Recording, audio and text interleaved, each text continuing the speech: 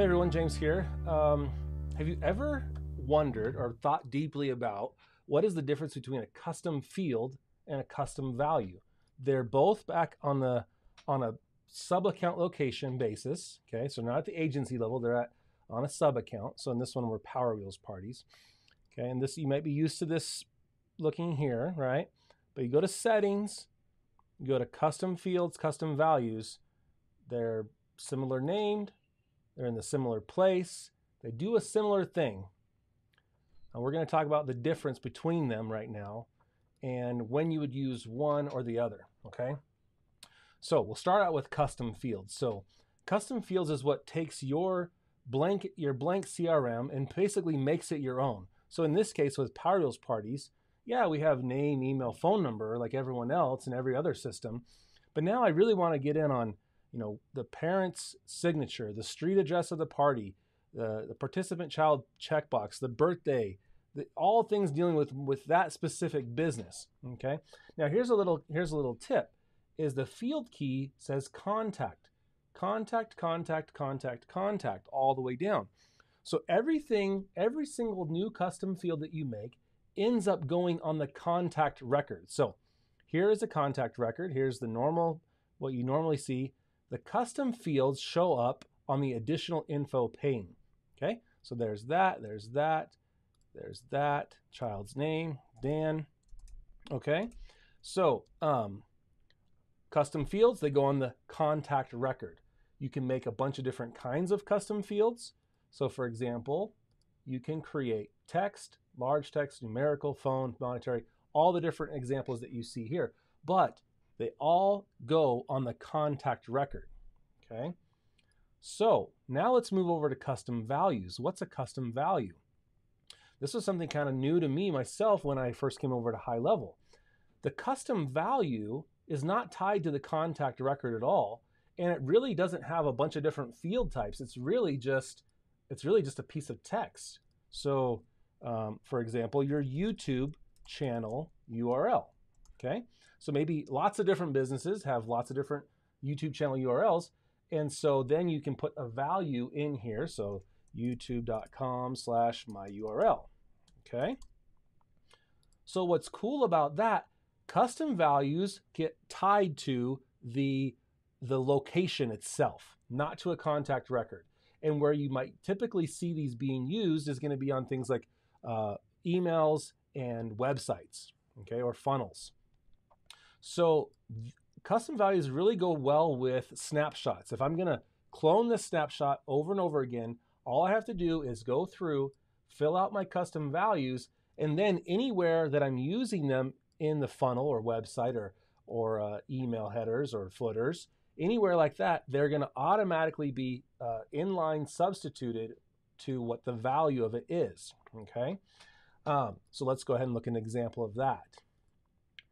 So what kinds of things might you want to collect? Facebook URL, Google, LinkedIn, all these things are common across lots of businesses, but they're going to be specific to that particular business. So this is, in the case of Power Wheels parties, if I wanted to have, an Oregon location, Utah, Idaho, Washington, D.C., Texas, if I wanted to have lots of different locations with different information here. So for a specific example, if I wanted to display my website, hey, you should like our page. Come like my page. My Facebook page is. The old way would be you would just come in here to each client and you would have to put in the actual hard-coded URL. Okay. Well, the new way, the new thinking is you use a variable here, and so then when you actually render the page, it inline substitutes the value that you had for that custom field. Sorry, for that custom value. See, they're kind of confusing sometimes. So keeping them straight. So you can see that here's the value of that custom value, but that's the key. So I put this key on the page right here. And then when it renders it as the value. Okay. So now also be aware, there can be some pretty cool things you can do with these. You can actually put in something like this, the day of the week, you can actually put in the values different things, like for example, merge field. If I put in, let's say right now, hour. Okay, so the value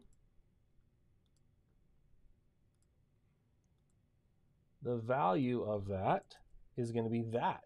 So I'm actually, it's almost going another step deeper in abstraction. Okay, kind of computer program stuff, right? So let's call it right now hour. Ooh, let's do minute. Let's actually do seconds. Right now second. Okay, we'll call it right now second.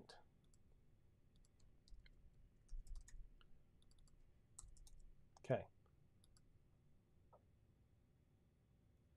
So when this when that right now second gets called, it's going to go and ask what the value of it is, and then it has to evaluate that right there. Let's go ahead and copy that, and then let's go to our page here, and let's duplicate this, and let's make this a little bit easier to read. Okay, so right now second is right now second. So if I hit save here, hit preview, right now second is 27. You saw it say 26. Okay, well, if I refresh that page, 30, 35, look at that. That's pretty cool. You know how I actually use this in real life is I wanted to create support ticket numbers. I wanted them to always be unique, right?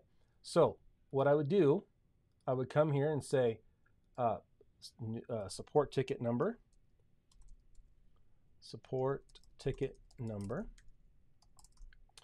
and what I did was I said, well, let's go ahead and take right now year. So right now year. The only thing, right now year, along with right now month. If we do it in reverse order like this, it's always going to be a unique number. So right now day, and then let's say time to an hour, minute, second. If I do hours, minutes, starting to see how this will always be unique. And then second.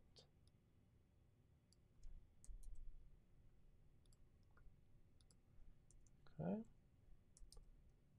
And I knew I have a extra space there. Okay, save that. And support ticket number, right? So there's my new custom key. And then if I come here and I actually want to use this, let's go ahead and duplicate that. So support ticket number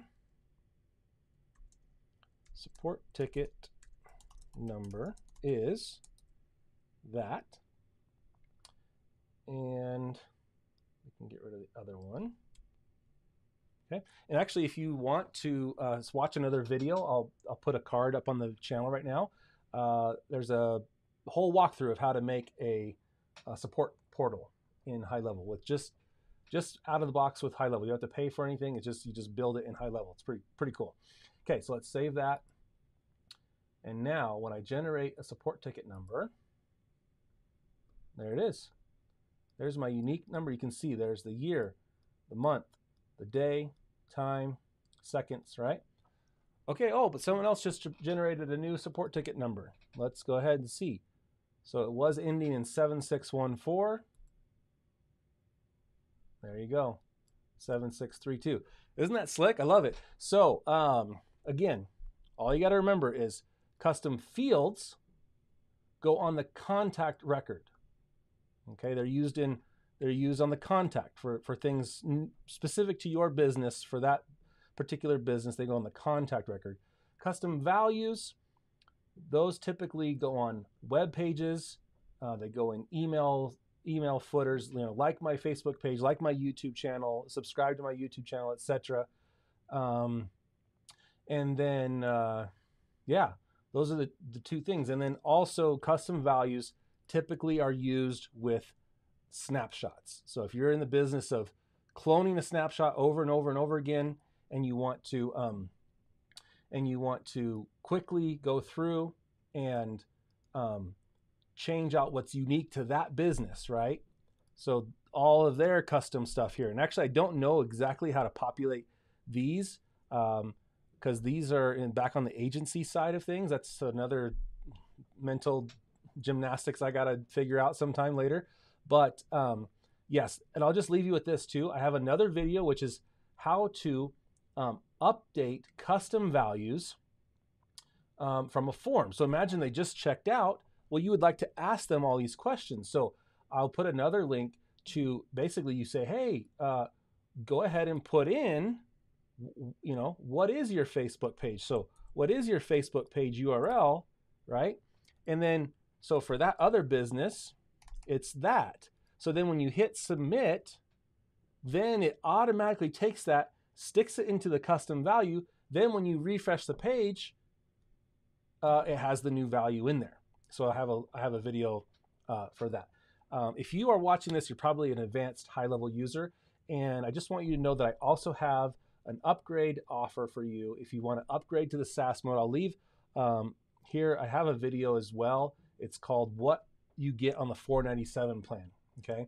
You get some extra stuff with my link. I'll see if I can find the video here, right here. Why upgrade, right? Here is a good 20 minutes of me going through in depth. Why did I upgrade? What do you get? And so watch that if you're interested in upgrading. It's well worth it. And I'll see you in the next video. Take care.